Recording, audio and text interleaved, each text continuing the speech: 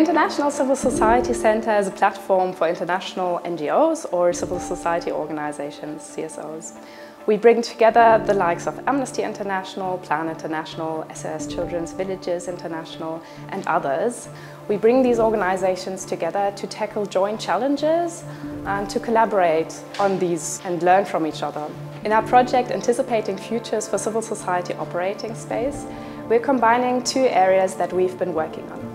One area is foresight and trend scouting, and the other area is shrinking civic space, undue attacks on our organizations and our partners. So we need to be more ready to address those crises and not to be caught up in a state of shock. Instead, we need to think about how can we actually shape our future, or how can we shape our futures and become more imaginative about what will come about and be a step ahead.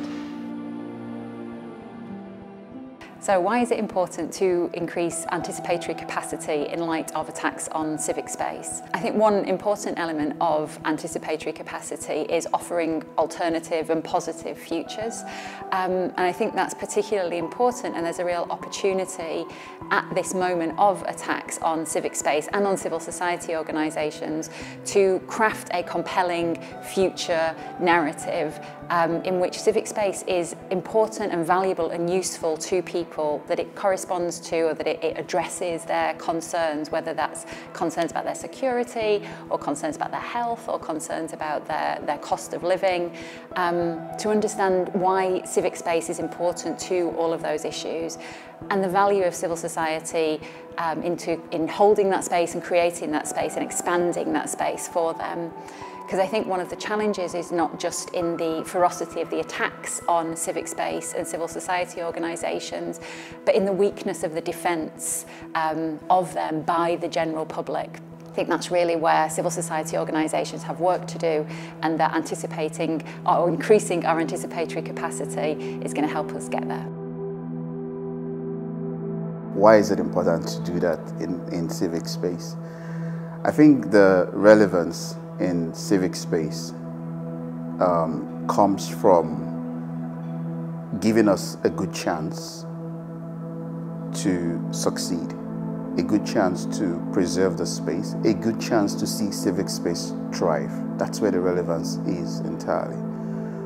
Otherwise, we would continuously be reactive, and that's the state of civil society at the moment, right? We're reacting to events, we are reacting to changes in the landscape, we are reacting to changes in government, we are reacting to people in the private sector who come up with new ideas, new inventions. We are reacting to changes in the landscape of technology, whether it is digital transformation or AI or biometrics. We would continue to be in this reactive state, disadvantaged, except we are able to become anticipatory. It's no longer a question of if we should be or whether it is important for us to be. It is a matter of survival and sustainability.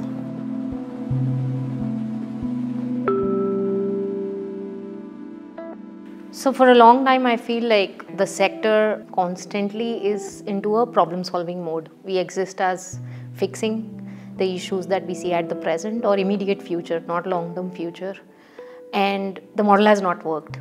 For a long time now, we are at a point where we can say very confidently that the speed with which the world is shifting, the challenges are coming in, the corporate sector, the political sector is shifting. We are way behind. Our speed needs to change. We need to be very, very futuristic.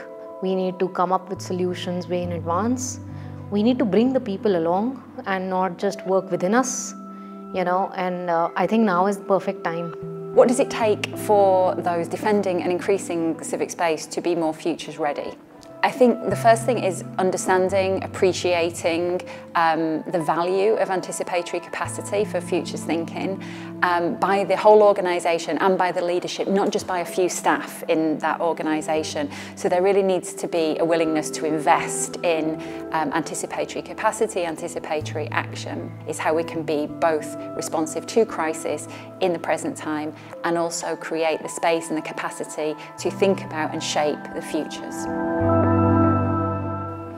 So what foresight in practice is able to help the civil society to achieve is to be able to identify the patterns, the tactics, the strategies, the approaches used by both state and non-state actors to limit their operations.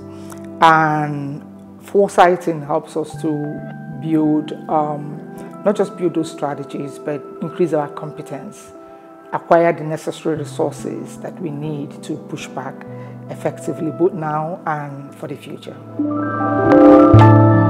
You know, when we start talking about sector-wide infrastructure and decolonizing, a lot of the organizations that we work in the sector are coming from colonial backgrounds. And if they are continuing to perpetrate the same principles and values and not challenging their own infrastructure, their own design from a lens of decolonizing and diversity, then their existence is not what will help us in the future.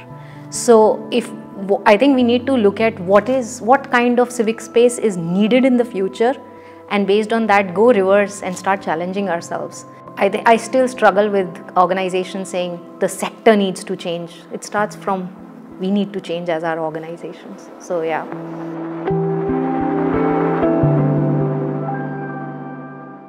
What is needed to make stronger anticipatory organizations is of course funding. But going beyond the funding issue, it's also about building those capacities and methodologies that will help organizations to run these exercises.